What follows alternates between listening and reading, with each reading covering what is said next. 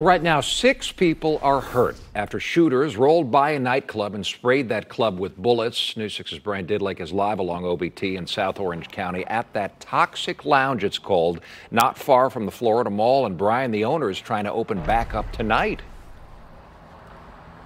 Yeah, Eric, happening right now, Toxic Lounge is preparing for an event. As you can see behind me, we have cars that are in front of the building. We saw some people go inside a little bit earlier, setting up for an event. As you can see right now, it is boarded up. You can't really see behind the tree in the cars, but it has been boarded up since shots were fired into the club. The owner telling me off camera that although she is shaken from this incident, it will not deter her from opening tonight. This all happened 2 a.m. Saturday here at the Avenue shop near the Florida Mall.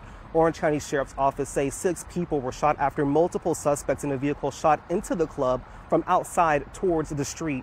Bullet holes seen on the building and shattered glass. It's now boarded up as the club plans to continue its operations. Again, we spoke to the owner off camera. She was still too rattled by the experience, but shares her frustrations, saying nothing like this has happened in her area, and to see violence from the street pour into her place of business was disheartening.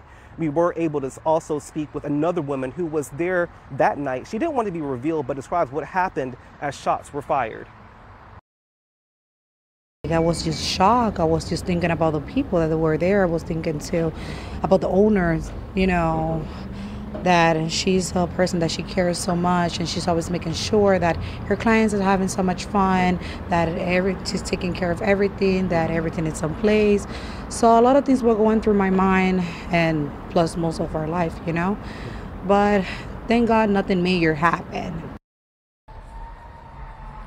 Now, deputies say of those reported injuries, they range from minor to one victim suffering from life-threatening injuries. At this time, the Orange County Sheriff's Office have not announced any suspects, but if you have any information, you are encouraged to call deputies immediately. But for now, we are live in Orange County. Brian Didlick, getting results, News 6.